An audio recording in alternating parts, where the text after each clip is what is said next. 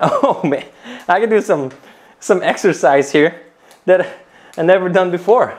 Oh man, how fun is that? Yo, what is up people? How are you guys doing? So by now, all of you probably already know that I really like cycling. I like e-biking, road biking, especially mountain biking. But you guys know in my area, it always rains without warning. Just like right now, it's already cloudy. So,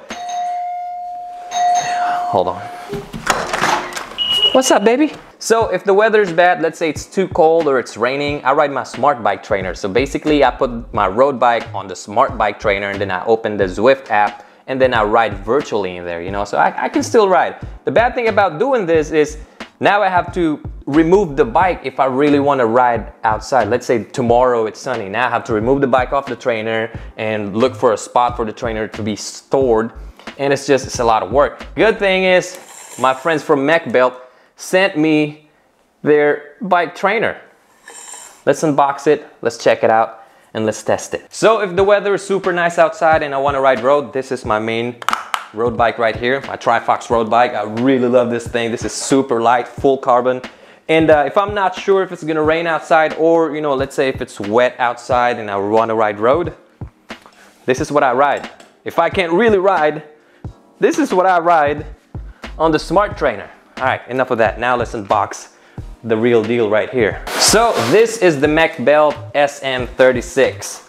Let's unbox this. Over here it says, please put the box upside down and unpack from the bottom. Let's do that. Let's do what they recommend, right? Okay, here we go. And I guess we just pull the box up like this. Hopefully it won't fall. Come on. Nice. Here we go. Oops. So here it is. So you guys can see it's packed very well. Got some nice foam over here. Plastic, and the cat's running around. I got the black version. I believe there's two versions of it. There's a black and a white one. So, all right. Let's undo this real quick.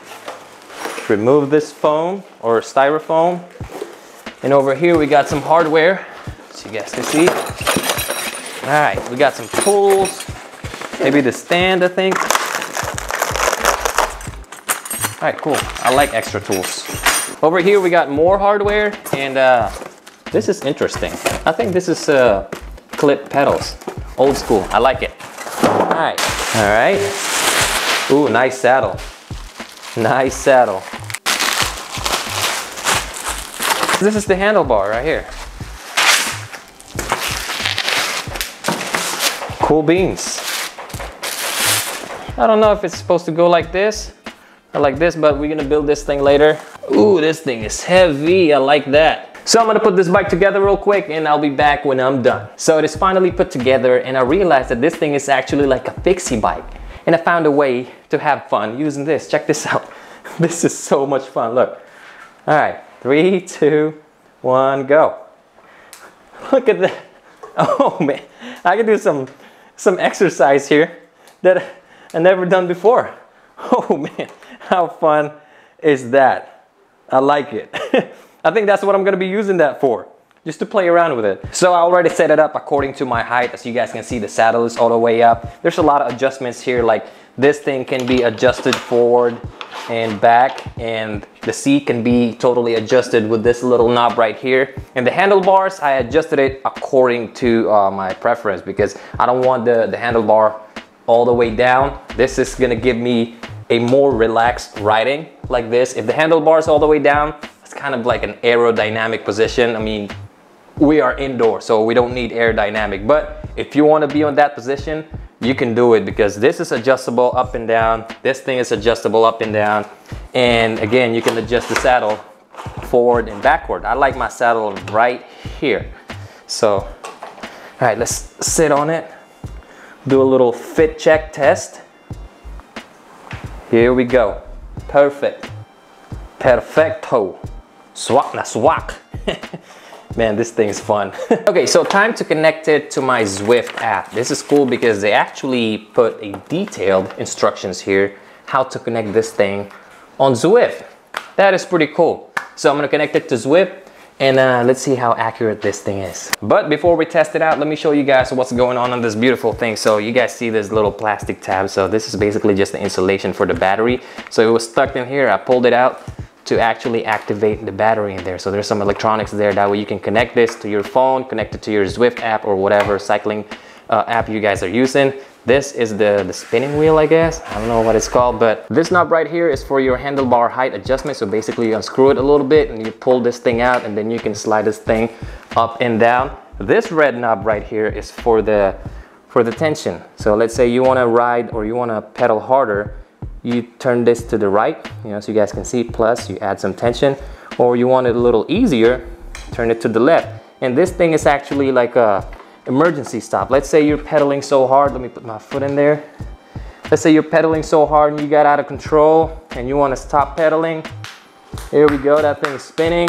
You just push this red button and that thing stops. And as you guys can see, this thing spins really good and it's super silent. You cannot hear anything on this thing. This is a good thing. Let's say you want to ride this at night, everybody's sleeping, no one can hear you. That's nice right there. Compared to my actual smart trainer right here, this thing is loud. Hopefully you guys can hear it because I got a lapel mic, but the harder you pedal on this thing, the louder it gets. And right here, there's a rollerblade style wheel. So if you want to move it around, pick it up using the saddle, and there you go. That thing can be moved easily. And on the front, you got a few positions. Let's say you want to do aero style, you can do this, or if you want to just ride relaxed, you can do this, or you can even do this. So there's plenty of options in terms of position. And right here, we got like a tablet slash smartphone mount. So let's say you're Zwifting, you can put your phone here and your tablet, and there you go. You don't need a phone mount for this. It is already included. So I'm on the MEKBELT exercise bike right now. I'm pedaling a little bit, that way the sensor will be awakened. So right here on my phone, it says power source. It's looking for a power source. So when I tap that thing, there it is. That's the MEKBELT exercise bike right there. I just tap it and click OK, and we can go. Let's ride New York. All right. So I can put this thing right here. And here we go. I'm riding in New York. Let me make sure that it's actually, you know, let's put a little bit of tension on it because it's a little light. So I'm just kind of guessing the accuracy of this. Right now I'm doing 100 and what? Let's put some more power on it. All right, so I'm pedaling harder. I'm doing 235 watts, 228 watts, doing 20 miles per hour. I think it's pretty accurate. So yeah, I'm doing 230 watts, but I'm pedaling on this thing hard. Oh my God, this thing is heavy. Let me loosen it up a little bit. By the way, if you want to be super hardcore, you can tighten this thing up super tight, and you can just exercise the shit out of this thing.